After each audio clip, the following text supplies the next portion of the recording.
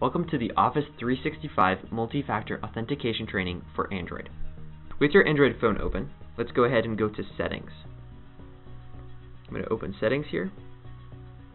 I'm going to scroll down and click Accounts and Backup. Select Accounts. I'm going to click Add Account and select Exchange. Now I'm going to type in my email address.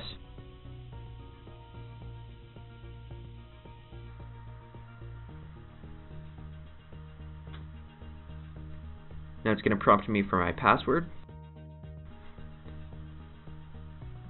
I won't save my password, but I am going to enter the code that just got texted to my phone. 362009. Verify.